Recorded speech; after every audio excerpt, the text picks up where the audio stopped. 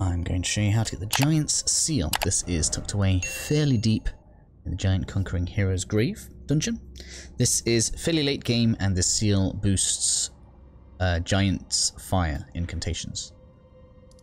Just so you guys can see where we are, this is obviously past the Lanedale capital. Takes quite a bit of time to get to here, even after you've gotten to the Forbidden Lands. It looks deceptively close to the start of the area, but you actually have to loop around here, coming all the way up to the north across this long bridge here.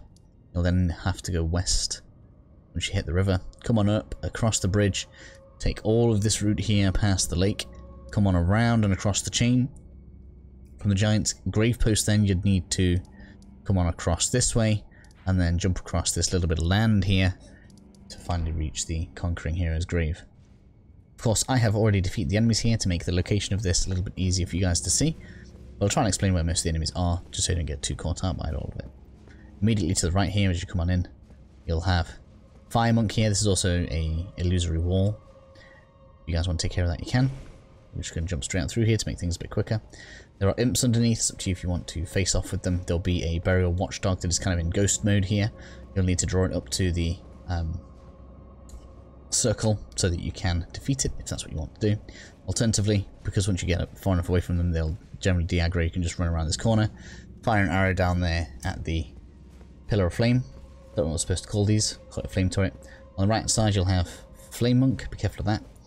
You'll come on past this, and then we'll have another Flame Monk on our right as we come up this way. So you want to take care of this guy. There's also the candlestick thing up back here. If you guys want to grab that on the way through, that's all good. Next up then, we're going to head on down the lift, which we'll see just here. At the bottom, what you'll want to do is send the lift back up before you head on out into this zone.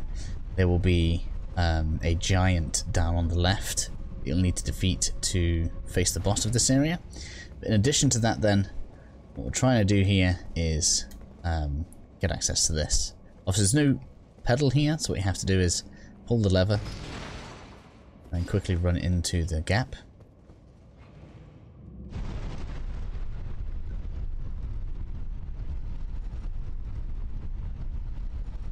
Rolling off here pretty early if you want, but there'll be a burial watchdog in front of you. You'll have to face that using this circle of light, and there'll actually be another one over on your right hand side over there, just to be mega friendly to you.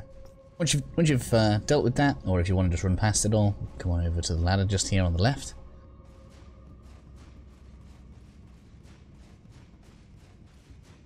It's taking longer than I thought it was going to take.